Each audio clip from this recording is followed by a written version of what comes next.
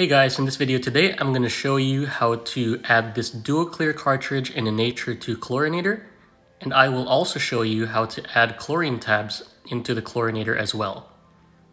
So this right here is the dual clear cartridge W28000, which is the direct replacement for the one inside my chlorinator.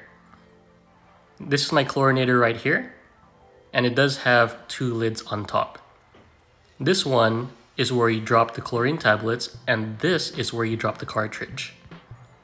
So for this cartridge one, just unscrew it counterclockwise, cap comes off. This cartridge comes out, and then there's going to be an O-ring that it sits on top of. I'm going to have to remove that as well. Here I'm comparing my old cartridge to my new cartridge. So the one on the right is obviously significantly older than the new one. I have some magic lube and a shop towel as well. I'm going to take the O-ring and wipe it down with the shop towel. Just make sure it's very dry. If you need to wash it with fresh water and then dry it afterwards with a shop towel. Then take some magic lube and then lube up the O-ring to where it's super lubed up. Now I'm going to wipe the lid with the shop towel. And then wipe the cartridge as well with the shop towel, as well as the top of the chlorinator where it's going to sit on top. We'll put the O-ring back in its place. It does sit in one direction, so you may have to flip it if it's not sitting flush.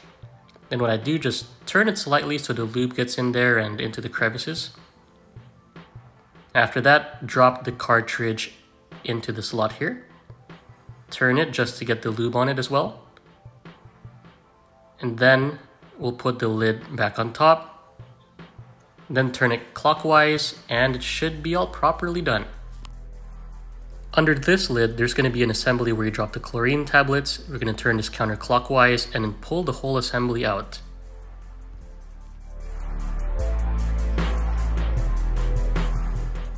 Here's that whole assembly. I did disassemble it even further.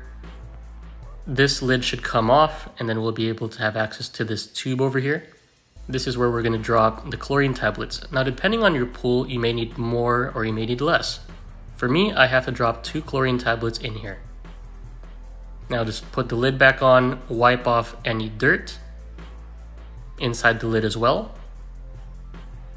Now we'll reassemble it. Put this black lid here. We'll put this bronze cap on top.